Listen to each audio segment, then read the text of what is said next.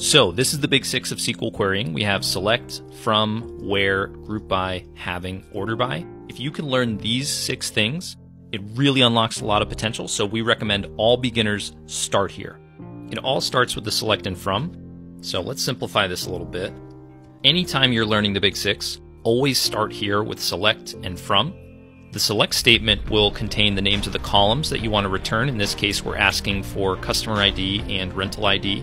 And then you'll also name the table from which you want to return those columns. So when we run that, you can see we get the columns down here in the result grid, customer ID and rental ID. And you'll see we just have a ton of values here going up to customer ID 599. Let's say we wanted to just limit to a certain number of customers, so we could say where customer ID is less than or equal to 100. This would limit to the first 100 customers in the database. So now when we scroll through the results, the largest customer ID value we have is 100.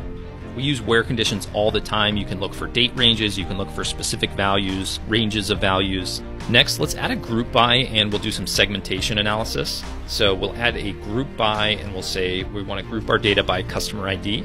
Once we've got our group by in there, we can introduce aggregate functions. So count is one of those aggregate functions. And what we'll do here is we'll be grouping the data by customer ID, and then we'll be counting the number of rental IDs that each customer has. And I will use an alias here, and I'm going to name that rentals just to make it more intuitive.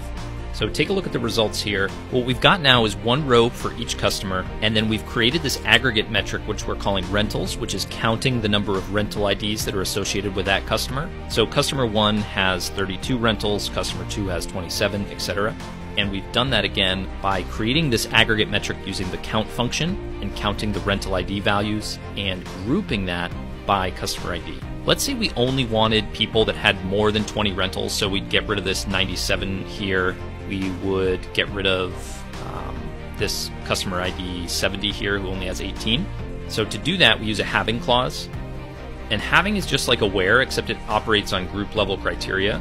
So we'll say having count of rental ID is greater than 20. Now when we run that, we're only going to be pulling back customer IDs that have more than 20 rentals. So you see any of those lower values got removed. And finally, if we want to reorder this data so that instead of being listed by customer ID, it's listed by the count of rentals, we'll add an order by clause and we'll say count rentals. And when we run that, now we'll see the smallest number of rentals is at the top and the largest is at the bottom. If we want to reverse that, we can do that with a descending.